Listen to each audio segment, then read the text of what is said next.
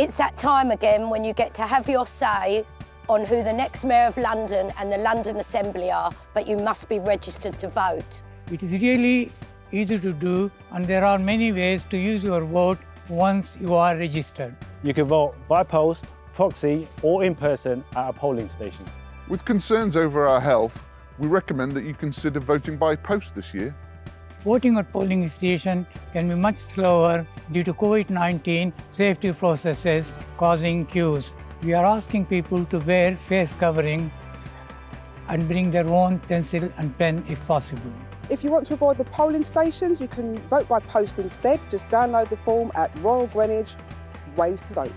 If you have just moved address and not sure if you're registered, you can register online and change your details.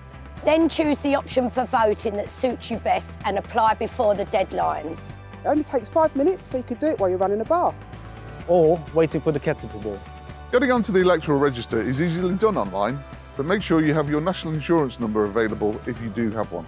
And if you're already registered, make sure all your chosen voting options are up to date and that you are registered with the Council's electoral voting services.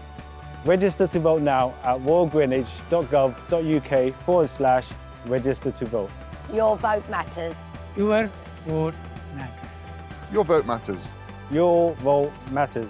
Your vote matters.